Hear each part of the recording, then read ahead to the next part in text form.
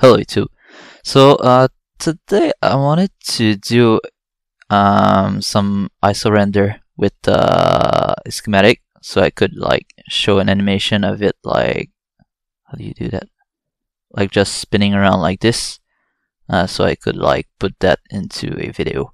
And well, I've never used it before, and so I wanted to install it, and I was just stuck with this shit over here, the animation not wanting to work.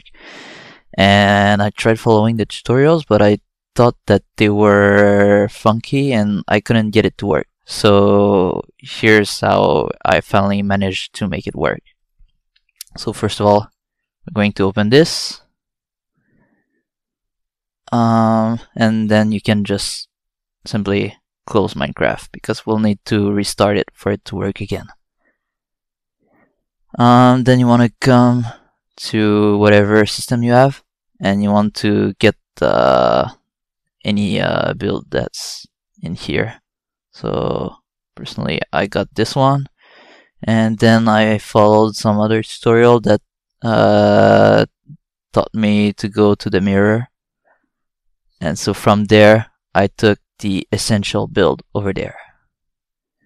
And once you have that downloaded, it's gonna be in your downloads folder in here.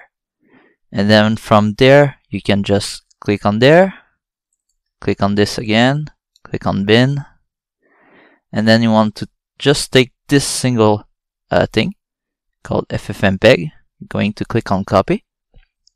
Then you're going to use the folder that you're using Minecraft on, and simply drop it in here. Just like that.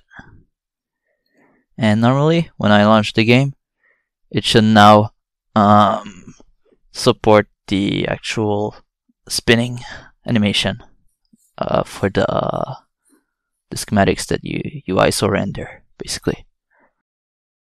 This shit is slow as fuck. Alright, so now we're in game. Let's select this area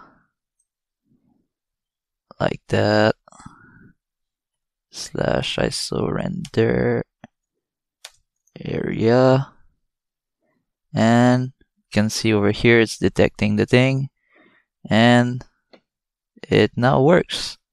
So you can do an animation. Don't even know how you're supposed to actually